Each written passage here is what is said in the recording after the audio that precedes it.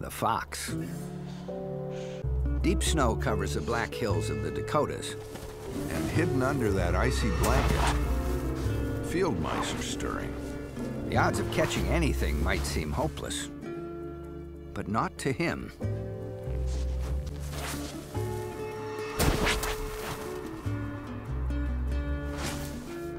An enormous leap to catch a critter Under 3 feet of snow. He almost always comes up empty-handed, unless he's facing north. As unbelievable as it sounds, scientists now think he's actually homing in on the magnetic field of the planet, using it to calculate and plot his trajectory. The kind of math missiles used to hit their targets.